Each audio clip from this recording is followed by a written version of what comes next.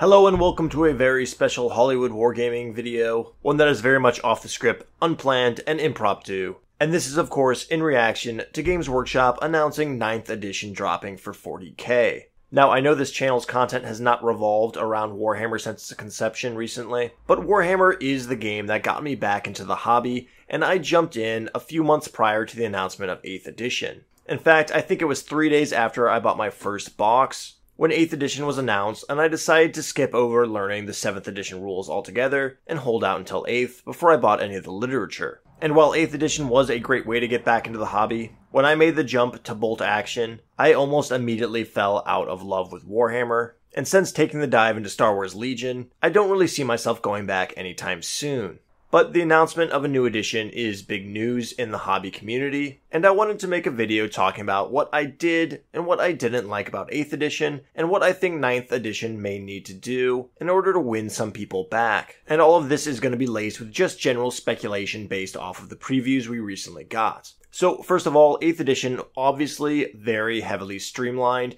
making the hobby very accessible to new players. However, it did not take very long before you started to feel like you were playing the same matches over and over and over again when you played Warhammer 40k.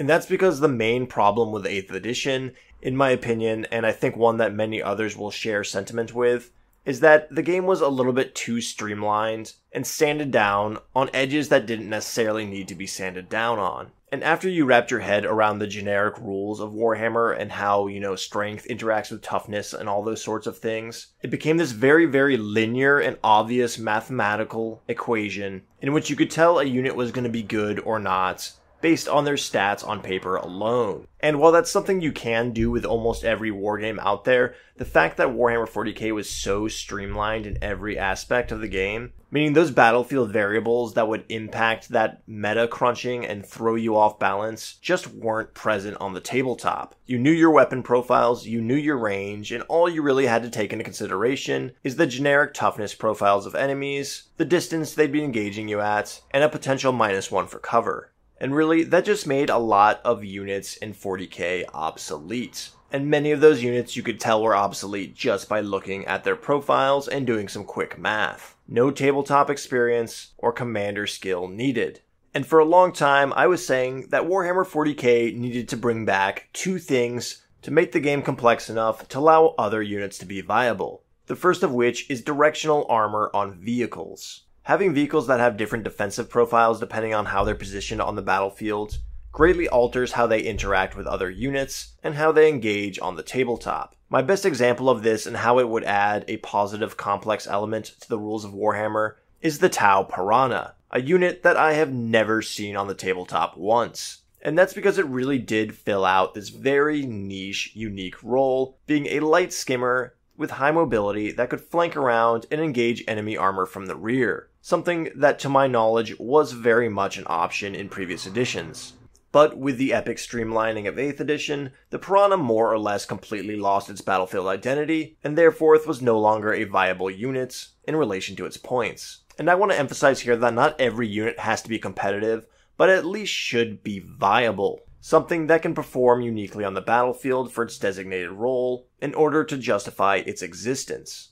The next rule that I always wanted re-implemented into 8th edition was scattering, or the potential to scatter off targets when deep striking units. Now I know people aren't a fan of having their dreadnought drift off the table and disappear from the match as a casualty, and I'm not condoning for something like that, but I think the rigidness to deep striking was a big negative in 8th edition overall. Deep striking should be a sort of risk-reward scenario, and having your units reliably drop in by your target 9 inches away every turn ended up getting really old really quick. It also made for this more homogenized use of certain weapons, i.e. plasma guns, because they benefited better due to that rapid-fire range during deep strike. And you would never be deep striking flamers or melt-a-guns due to that basic streamlined math crunch, where plasma guns are always going to come out on top. And because of things like that, I think 8th edition in the long run ended up punishing people who tried to get creative with the game. And honestly, it was very hard to build fluffy, fun lists,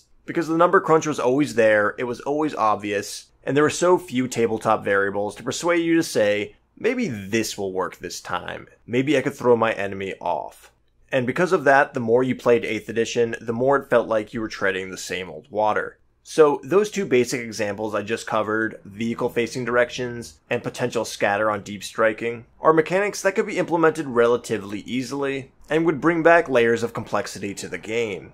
And those are just examples of things that you could bring back or implement to reintroduce those battlefield variables back into the game. But those are just examples, and if you guys have any similar simple rules that could be reintroduced to the game to reintroduce those quote-unquote battlefield variables, please leave them in comments below. I'm curious to see what things you guys would implement to bring depth back into the 40k tabletop. But that leads me into another problem I have with 40k, and this might be one that precedes 8th edition, and that's the fact that in order to have your army play differently or give you a different experience on the battlefield, you need to invest a lot of time and money into buying new units to put on the battlefield and into your list. And not just 1 or 2 new units, I mean a whole slew of them. Because in 40k, in order to leverage those statistics, you need to field your units en masse. So you can't just buy 1 Leman Russ tank, you need to buy 3. That's very much in stark contrast to Star Wars Legion, where I can buy one $12 commander upgrade that completely changes how my entire game is played.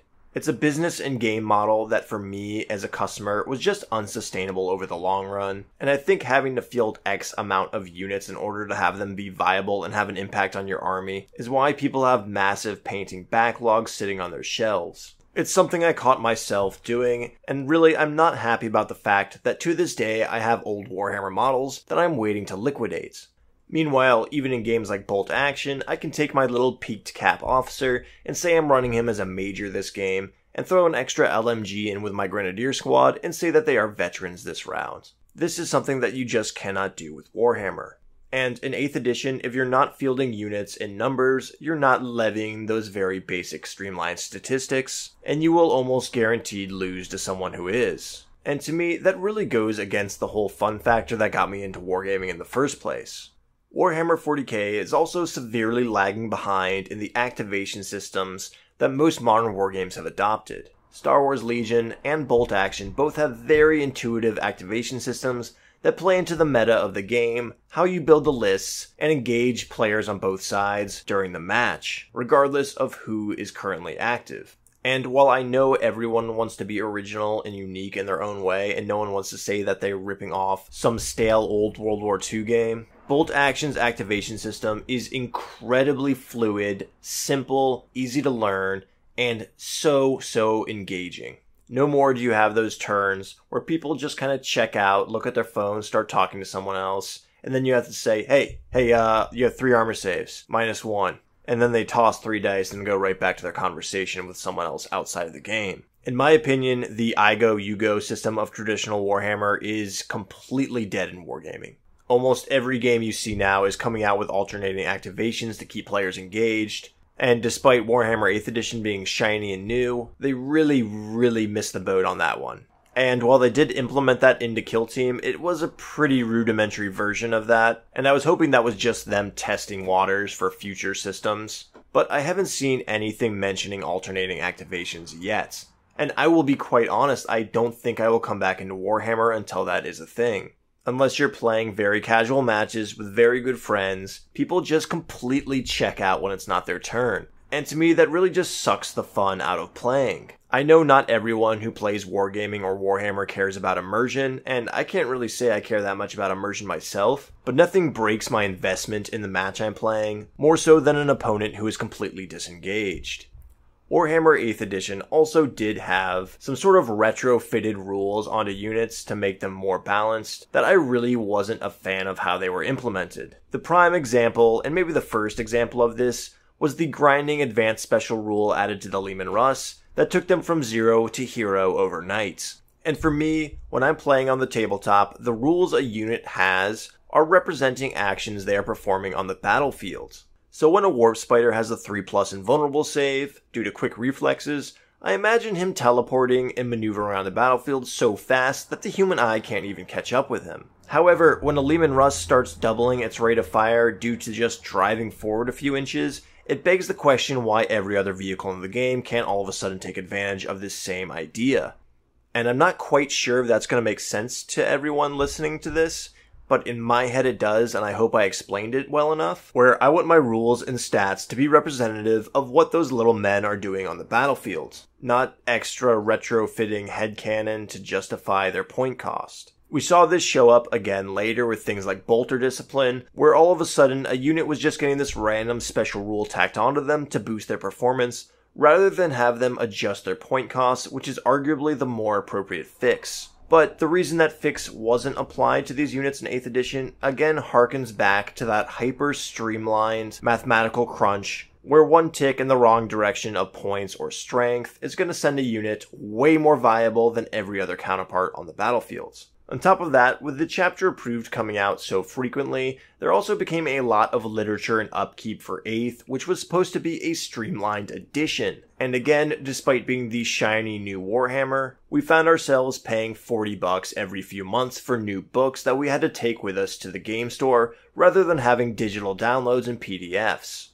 So by the time 8th edition ended, it wasn't really that streamlined edition that it started as, and it became this sort of retrofitted power creeping edition where the rules were hitting you as fast as you could digest them, something that I just was not a fan of, and that really did nudge me out of the hobby. And while 8th edition initially seemed like this very strong base where they could just sort of build the game off of, we kind of blinked and now it's already over. And I think Games Workshop really did kind of drop the ball when it came to expanding on the rules for 8th edition and building on top of the existing content. But despite all those problems I just listed, I think 8th edition was a good change for 40k, and one that could serve as a base for a very, very good potential set of rules. And I'm hoping with 9th edition they will have learned their lessons from 8th and apply the best of the things we had in 8th and steer the rule set in a more appropriate direction. And it seems like they are doing that for the most part. They have discussed about having more specific terrain features on the battlefields, meaning your boards will have a greater impact on how you play. Now, I can kind of interpret this in one of two ways. It's either going to be like Age of Sigmar, which is a little too gimmicky for terrain in my opinion, and won't add that needed battlefield depth. But alternatively, this could be a total rework of the environment in which you play on, which could address that lack of battlefield variables that I discussed earlier. They are also finally switching over to digital codexes, and it seems like if you buy the hard copy of the codex, you will get a code to download it, which will be updated every time the codex and rules are fact. And while this is absolutely fantastic news, it is a little too late for me to give them a lot of applause for doing this. I mean, codexes were out of date with their content by the time they were released in 8th edition. It was pretty unacceptable in my opinion. So hopefully that all comes to an end. I'm all for being able to buy a hard copy and getting a digital download. That is perfectly fair in my opinion. But with 8th edition ending in the blink of an eye while codexes just released a month ago, this feels like something that GW really kind of had to do here, because I don't think anyone would have been willing to spend more money on literature from them if that were the scenario. Those chapter approved books are not cheap, and they are pretty light on content if you're buying them just for one faction. And I think it's a business model that they realized they were starting to kind of abuse. So it's good to see them change that. There's also other minor things that they mentioned here and there, such as infantry units not being able to tie up vehicles, which again ties in with my philosophy of units operating on the battlefield and every movement and action representing something they would be doing in a war. So that's definitely a change that gives me the impression that GW is going in the right direction with their rules. However, there was one thing that really did worry me in that Games Workshop video, and that's when they mentioned more command points. And if I'll be quite honest, I think command points are a really unhealthy crutch that 40k is kind of hobbling into this new era of wargaming with. When you compare stratagems to things like command cards in Star Wars Legion, or even stuff as simple as snap 2s in bolt action, it's this kind of generic Soylent style flavor that they're injecting into the game to try and give different factions more flavor and uniqueness. And they really end up crutching on very gimmicky mechanics that usually end up being just kind of mediocre and irrelevant, or very, very cheesy and gotcha mechanic-like. Perhaps they will find different ways to implement them and use them in 9th edition, but if command points and stratagems work the same way they worked in 8th and they're just dialing it up to, 20 stratagems per game, I think we may very much be going into a one step forward, two step back scenario. And honestly, I don't think I'm alone when I say that the whole spend one command point to reroll a die is a bit counterintuitive to the nature of wargaming. Again, it's something that helps eliminate what little battlefield variables we have, which is the roll of the dice. And I've had many would-be clutch scenarios in the game foiled by the fact that someone can just spend command points and reroll the die. Sure, it feels good when you get to reroll that failed 2+ to hits. It's pretty eye-rolling when your enemy does it right back to you, and you won't feel good about it after the 30th time you've done it. So I think in the grand scheme of things, stratagems, especially that reroll dice one, might be one of the worst elements of 8th edition, and I don't think I'd be alone holding that opinion. And as things stand currently, to my knowledge, there hasn't been any mention of switching up the activation system in Warhammer 40k. So that means 9th edition will yet again be another I go, you go scenario. But that is speculation. I haven't done all of my research on this, and we don't know everything about 9th edition yet, so that is subject to change. But as things stand, I'm not too curious about getting back into 40k anytime soon. But I still do frequently watch 40k channels, and I will likely watch videos explaining what the rules for 9th edition will be, and if Games Workshop seems like they can take 9th edition, build a more stable and continuing version of 8th edition that reintroduces those battlefield variables, adds more uniqueness to the factions, and eliminates the cheese of 8th, then I definitely may consider returning. I still do like 40k, and I do keep up on the content and new models released pretty frequently. It's just vastly overshadowed by Bolt Action and Star Wars Legion for me at the moment, and I really am not a man to take on too many projects at once. Well, I say that while 30 unpainted Italian soldiers and 30 unpainted Fallschirmjäger are sitting on my desk, but you know what I mean. I'm having plenty of fun with Legion and Bolt Action, and I think 40k is going to have to do a lot to kind of upset those two champions for me right now, especially when you consider the overall financial investment that Warhammer requires. However, I am a very big fan of the new Necron line of models, and it's great to see a classic faction get an update without losing their identity. I think Games Workshop is finally starting to realize that they have a solid aesthetic and they need to move their model lines forward, not laterally. And that really is one of the biggest gripes I've had with the Primaris up until this point. While I do like the models, I think they're very cool, they're very fun to paint, and they look absolutely fantastic. They need to drop the old Tactical Marines, they need to drop the goofy names that the Primaris get, just call them Space Marine Tactical Marines, update the kits, and move the line forward. Otherwise, that's how you end up with decades of backlog of unupdated models that still have rules that people are still trying to play. Fortunately, I think the fact that we are getting new bikers and new chainsword-wielding Primaris means that Games Workshop is finally embracing that with the Space Marines also. And really, I cannot wait until the day where I can just call them Tactical Marines and not have to say stupid words like Intercessor.